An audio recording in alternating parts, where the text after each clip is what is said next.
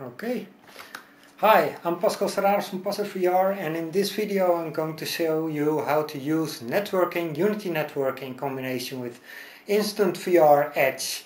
The Edge version has, apart from other features, built-in networking support for Unity Networking and for Photon Networking. And in this video I'm going to show you the basics for Unity Networking. Photon will be discussed in a different video.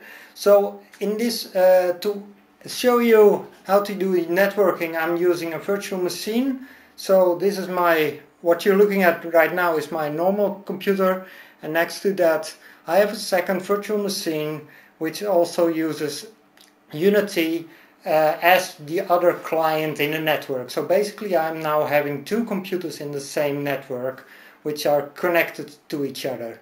So what we want to achieve now is that on both computers there will be a separate avatar, and that the avatars will be able to see each other.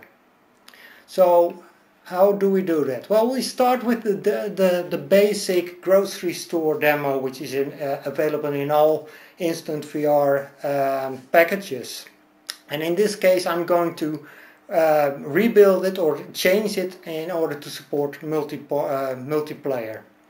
So in a normal grocery store demo you already have a default avatar in this scene. But now I'm going to remove that, because for networking we need to instantiate the avatars dynamically during runtime. And in order to do that we're going to use some components which are standard in Unity 3D. So for that purpose I'm going to add a new empty game object, and I'm calling that networking. And to that game object I'm going to add the standard Unity script, which is called Network Manager HUD. And basically it all adds everything needed to start up networking. So when I press play now, it will start a networking setup, and I will be able to start a host, a client or a server. I'm going to show that later on. But what we want to achieve now is that the avatar is actually spawned at the beginning of the scene. For that purpose, the networking manager script has a parameter which says player prefab. And now we are going to fill the player prefab with an avatar which is spawned at the start. This player prefab cannot be just an ordinary avatar like we have in the standard grocery store scene, but we have in InstantVR Edge we have an additional prefab category called networking, and it contains a special networking prefab which is called VR UNet of Unity Networking.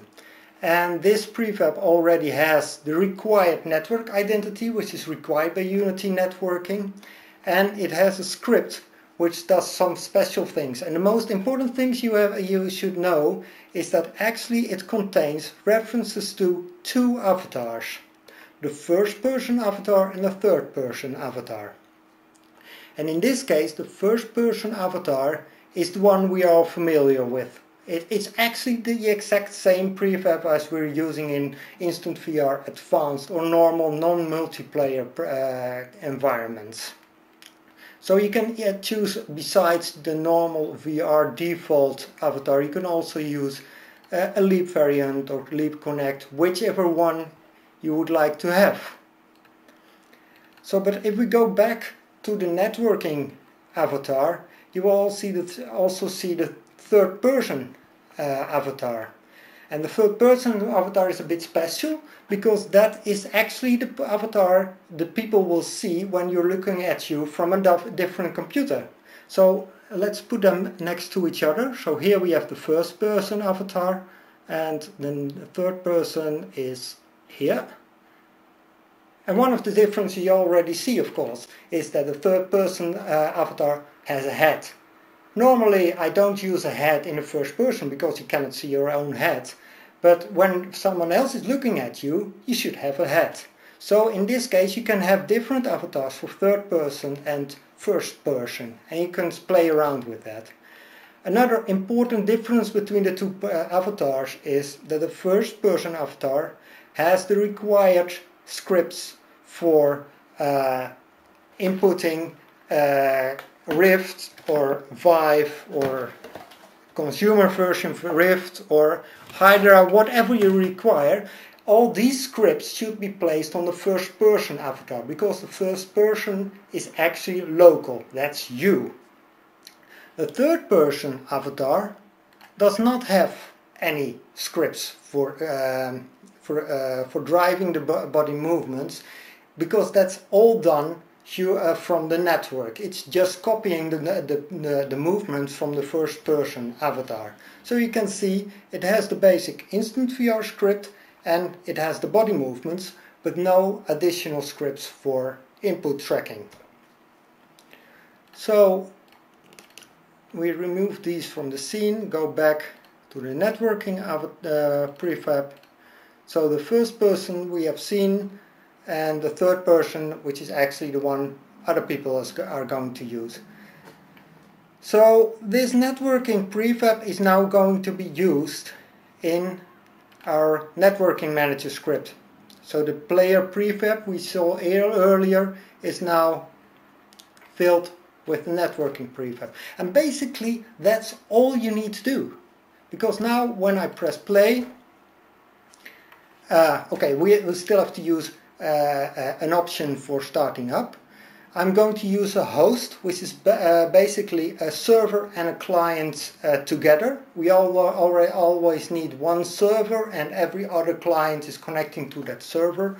And a host is combining a server and a client. So the client is basically what you're seeing, and the server will make sure that all the communication is going through other clients. So basically now we have a single player modus of InstantVR. However, it's networking enabled. So if we leave this like that at the moment, now we can go to the other computer, and actually I'm going to set it up exactly the same as the first. So I'm going to use the InstantVR demo grocery store, the basic demo. There's nothing changed from that. And what I'm going to do is remove the default avatar. I'm create a new empty game object, rename it to networking, add the same network manager HUD, and the player prefab again will be set to the networking prefab. So we have the prefabs, networking, and this one should not be there. The MHVR make human VR unit prefab. So this is going there. So now I have the same setup on both computers, and I can press play on this one, and it gives the same situation as the first one. So now again, I will start on my main computer. I start a host, and it's doing the thing again.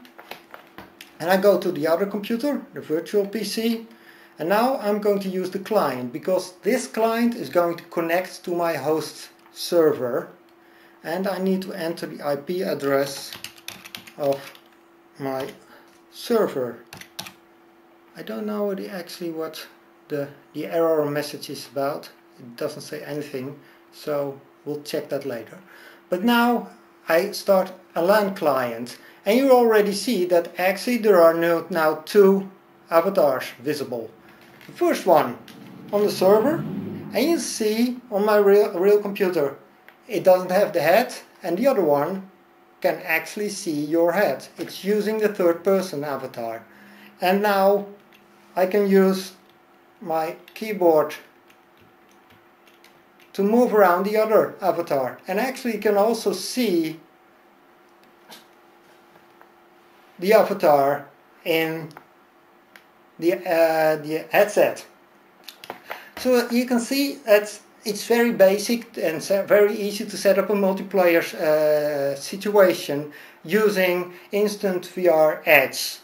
We can move on from this, but this is basically the basics, and you can do anything you want, like grabbing objects, throwing them around, and everything will be synchronized between the clients. So you basically already have your social environment in which you can meet each other and do interesting things.